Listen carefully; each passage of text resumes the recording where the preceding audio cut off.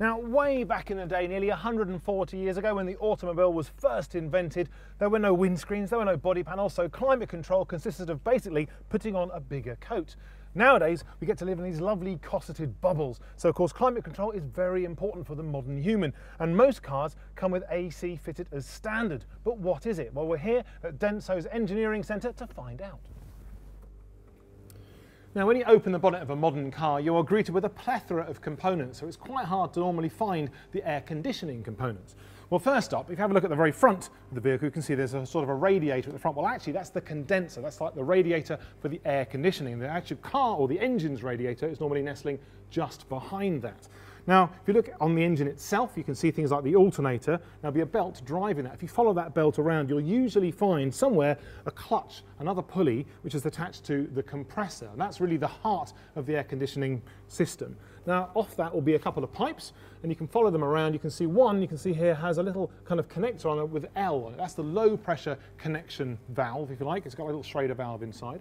And then on the other side, if you look at the condenser, you can see there's another one that says H, and that's where your technician will actually connect his two pipes to the system, so you can either discharge or recharge the system using a machine rather like that one behind me. Now, you also see a little switch, or it's actually almost like a sensor on modern vehicles, and that's very, very important. That's what helps control the system. And if you follow the pipes all the way up into the bulkhead of the vehicle, inside, deep in the dashboard, the hardest part to change on an AC system is the evaporator and the expansion valve. And of course, they are also vital parts of this system. Now, it's obviously quite hard to see. Now, with the components out on a bench, it's a lot easier to see what is going on. But we'll start with actually the bit that's buried deep in the dashboard. So we've actually got our expansion valve here, but also we have the evaporator. Now, this is the bit that actually takes the heat out of your cabin. So if you imagine when the gas is expanding with the expansion valve, what happens is it obviously draws heat out of the atmosphere, and of course that's what the evaporator is doing. Now, that hot expanded gas then goes into the compressor. The compressor, as the name suggests, squishes it down and actually then makes that gas effectively even hotter. And of course that again has to go through into our condenser, where the fresh air flowing through the condenser reduces that heat out, cooling the gas back down again. It goes down through the switch to make sure everything's okay, or this little sensor here, and then it goes back around the system and then it expands again. So this cold gas, as it expands, it pulls more heat out of the cab, goes through the evaporator, and then so the system continues. So it is actually nearly simple.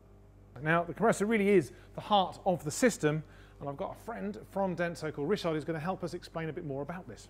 This is the modern compressor from our car, but of course you have a whole plethora in front of us. So can you explain a bit more about the origins of an AC compressor? Yeah, we can start with that one, the fixed displacement compressor. Okay. So that means that the angle on the swash plate is a fixed angle. And while you rotate the compressor, it pushes 5 pistons from left to right on both sides of the swash plate. Oh, I see, yes, so the pistons moving backwards and forwards. You have suction on one side and compression on the other side. Yeah. Exactly. That one uses a magnetic clutch, so it switches on and off. So we have always, of course, maximum displacement. Yes. Okay, so literally when this is spinning around, it's compressing gas. Exactly. Okay, hence why you have the magnetic clutch. Yes. Okay, so now this model, is that sort of based around the same era? Somehow, yes. This is what we call a through-vane compressor. You can compare it with a vacuum pump or power steering pump. It's the same principle. By changing the diameter of the inner cylinder, it sucks and compresses gas. And again, it has a magnetic clutch because obviously when it's spinning, it's always compressing. Yes, exactly. Oh, that's interesting. Okay, so that suggests that this one, or our modern car, is slightly different. Is that right? That's correct. This one is a so-called variable displacement compressor, and that means that the angle of the swash plate can vary between minimum and maximum displacement. Oh, I see. Okay, so this could be spinning and actually not doing any compressing at all. Exactly. But then as soon as this plate here is actually moved to maximum, if I spin it and you find a little space. Yeah. So by moving, then you can move like this, you know, change the angle of the swash plate, and therefore you change the displacement. So yes, it's completely variable. So the idea being that you actually then have a fixed pulley rather than a magnetic pulley. Exactly. Because obviously it can be modulated electronically. Yes, it's continuously driven. Oh, that's really interesting. Okay, so that's quite interesting. So then, of course, so we have our magnetic sort of clutch here. So you have a big electromagnet that actually then pulls the clutch to kind of jams them together, just like in a car's gearbox. And of course, that then means that you've actually got the pulley spinning. Is that right? Exactly. Fantastic. So then the difference then with these ones is they've actually got sort of like almost like a fixed, in fact, you see all the little rubber bits falling out. So there's like a dampered. Yeah, we call that a DL pulley, damper limiter pulley. Okay. So for the variable displacement compressor, we use mainly a damper limiter pulley, so compressor is continuously driven. Yep. And it has a safety mechanism inside. So when something happens with the compressor, let's say jams up for whatever jams reason. up because of no oil, then the limiter will break and the pulley can run free. Right, fantastic. Yeah, so it doesn't actually break all the other belts or anything. Exactly. You just end up with no air conditioning, but everything else on the car is Power still running steering, so you're not actually going to crash and die. Brilliant. That's a very, very handy thing. Wonderful. So then you actually come on to the last two compressors here. So what's different about this one? This compressor is a so-called scroll compressor. It has a fixed scroll and a rotating scroll. And it's different compared with the piston-type compressors because it doesn't have a suction valve or discharge valves. So it's depending on the flow of the system. So it has a kind of a constant in and a constant out. Yeah. And so essentially, I guess it's a little bit like if you imagine a cone and it's kind of taking a gulp of air, and of course as the air moves or the refrigerant moves along the cone, it gets smaller and smaller and smaller and smaller and compressed to the very end, but that's been wrapped around a shaft, so it's constantly compressing air constantly all the time. Exactly. Right, okay, fantastic. But then that one has a magnetic clutch, so you can turn it on and off again as well. Yes. Okay, fantastic. And then I suppose now, because cars are going electric, obviously got electric drive all over the place, so we now need to have an electric compressor, because you can't rely on a spinning shaft off an engine. No. And that's what this chap here does, is that right? So it's the same principle as the mechanical driven scroll compressor, but then this one is driven by electric motor. Brilliant. No, that's fantastic. So, okay, so we now get how all of these are spinning around, but of course to keep them spinning, we need to lubricate them. Yes. So let's start with the ND Oil 8, which is a PAG 46 oil, basically used for the piston type compressors, but also for the scroll compressor. Okay. Then we have ND Oil 11, which is a POE oil, which is used for the electric driven compressor because it's as an insulator. Exactly. So basically, yes, because you don't really want obviously sparks flying, quite literally. Because the electromotor is cooled by the mix of refrigerant and oil. Right. Clever. Okay. Then the ND Oil 9, which is a PAG 100 oil. The higher the number, the thicker the oil. Okay. And that is exclusively for the through vein compressor. Right. Then we have ND Oil 12, which is also PAG 46, but then especially for the new type refrigerant R1334YF. Right, yes, so because there are different refrigerants over the years, yes. And of course just trying to make it basically better for the environment as we go. Yes. So the thing is then, there is no such thing as a universal oil, is there? No. Right, so it's very important that you know, A, what the gas, of course, is in the system, but right. therefore also what the mechanism is and therefore what the oil is. Which type of oil. And presumably most of the compressors, or certainly the manufacturers, are going to specify what compressor oil to use. Yeah, every Denso compressor has a label on it to identify the type of compressor, and there's also mentioned the type of oil which is used for this compressor. Cool. Okay, so we've now got some working compressors. They're now compressing our refrigerant. Yeah. So once you've got some compressed refrigerant, because obviously it takes energy effectively to do the compression, you're going to generate heat. So you take the heat out of the system. So then we need to talk about condensers. Okay. Exactly. So let's do that. So condensers. We have a nice big stack of condensers. Now, obviously, this is the serpentine condenser. Is that right? That's right. And that's because it looks a bit like a serpent or a snake. You can see it starts at one end and goes all the way around back to the other. Yeah. But there are variations of this as well. Yeah, we had the single flow serpentine, and then the dual flow, and the last one was the triple flow serpentine type condenser. Okay, so then what would happen, instead of just going one in, one out, it would go kind of one in, but then it would split to two or to three branches. Yes. Then go around and then come back into the one. Exactly. Okay, and then before this, like in ice cream vans and that kind of stuff, you'd have actually had like a round copper pipe rather than the flat one, which is even more inefficient. Right. Right. Okay. So we're starting to move. So now this one, you can see, is more like a conventional car radiator. Yes.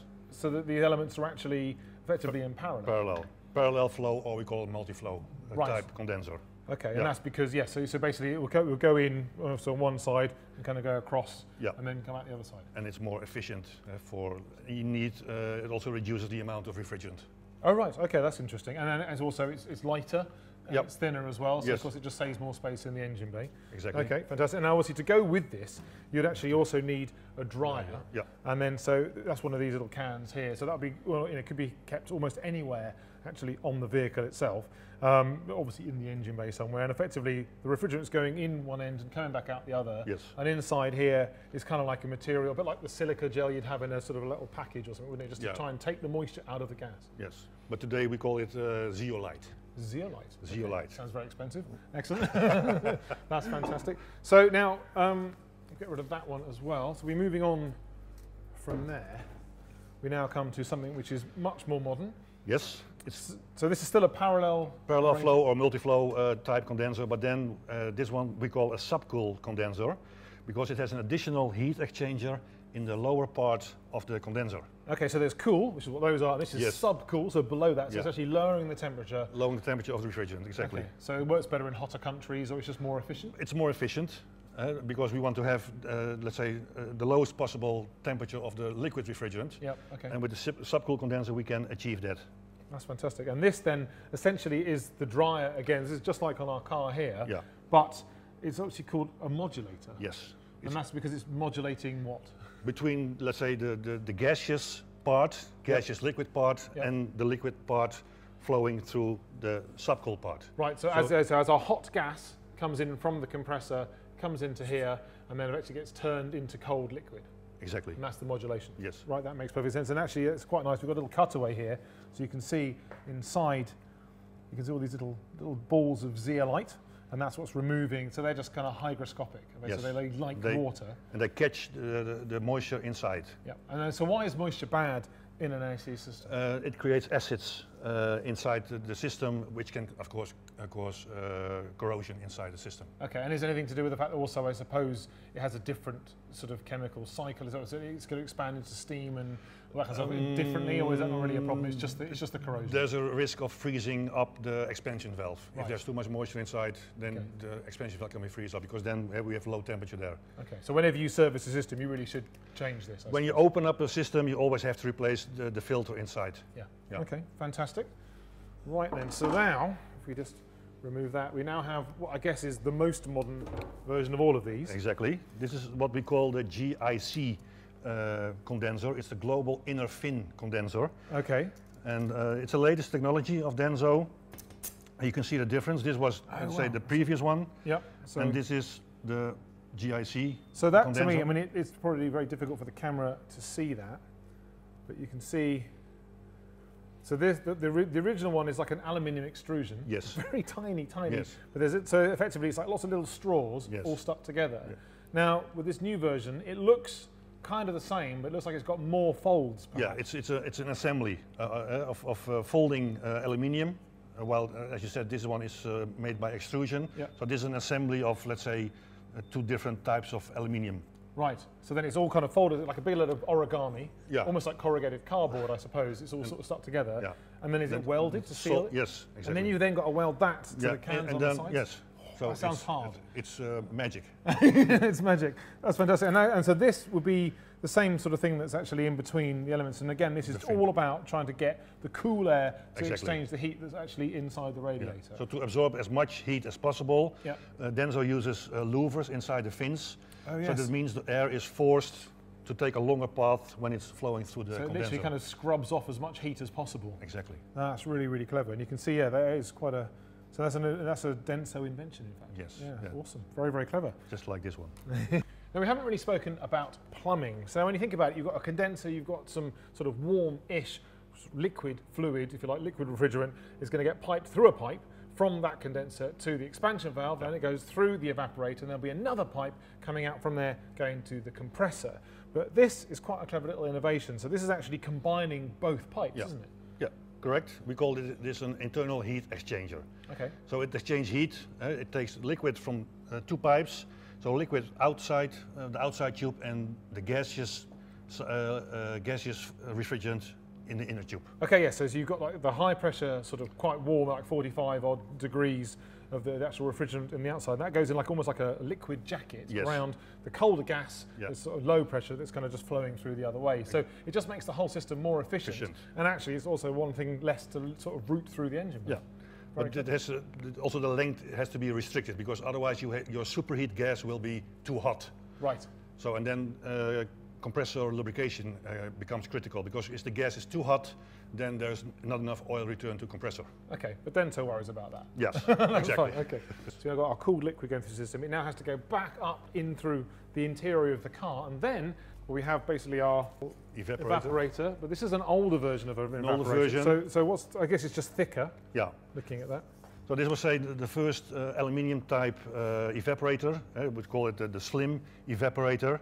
So they were thicker than that once upon a time. Yeah, okay, right. But you can make it from, you know, these are all sections, and it's very easy to you know, create bigger or small. Yeah, exactly. Yes. Okay, that's clever. So after this one, we see more and more the multi-flow. It's based on multi-flow technology. Yep. It's called the super slim evaporator.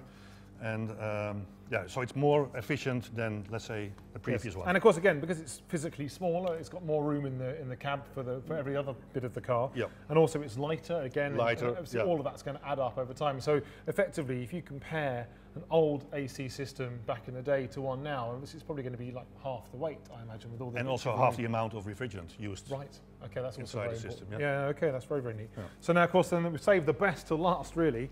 Obviously, you've got your little switch we talked about slightly earlier on. Now, this, back in the day, was a switch, but now it is also actually a sensor. And in fact, it does definitely more than one job, doesn't it? Yeah. So it, when we talk about the sensor, it creates a linear signal between 0 and 5 volts. Okay. And that controls the compressor, but also the cooling fans. Right, okay. Yeah, so switching off, on and off cooling fans, but also switch on and off compressor. And is there also a fail-safe in here? So if the fluid sort of, or the refrigerant when there is leaks? Yeah, when the pressure is too low, then of course the system is not operating. Right, okay, so this has actually got quite an important role, even though it's quite small and insignificant. Yes, yes, okay. Now, did you change that, you know, regularly, or is it something that you just basically, once it fails, you then change? Normally, it doesn't need replacement. Fine, fantastic. And then, of course, the really important bit, now this is two different versions of the same thing. These are the expansion valves, right? Yes. So you're going to have one of these just before the evaporator. So normally that would sort of sit, I guess, up here somewhere. Yep. And the idea is, of course, this is the bit, the magic bit. This is the bit that basically takes your warm away from your interior. So what happens is, as the name suggests, the fluid, if you like, the refrigerant that's in liquid form, goes into one side of the valve. When it comes out the other side, it actually is allowed to expand. Yes. And that goes into a mist, is that right? And then that mist obviously eventually turns into a gas. But it's obviously effectively evaporating inside the evaporator, hence the name. Yeah. So that's obviously quite sensible. And then probably the best way to explain that involves a little bit of excitement. Now, air conditioning systems rely on a very simple physics principle, the ideal gas law. Now, if you have a fixed volume of gas or refrigerant, in the case of our air conditioning system, there are three factors that kind of work on that, but they need equilibrium. So you have temperature, volume, and pressure. And they all need to be kind of equaling out. So if you use our compressor, in the case of the AC system, it actually squishes that volume into a tiny space, and that conversely lifts the pressure and the temperature right up. But then, when you pop it through the expansion valve, for example, you then let that volume get bigger and bigger and bigger, and therefore, to keep equilibrium, you end up with the pressure and the temperature dropping. So that is exactly what is going on with our expansion valve, hence the clever name. Now, obviously, there are a number of ways we could demonstrate that, but perhaps the most interesting, or at least exciting, is with one of these, a fire extinguisher. All right, here we go.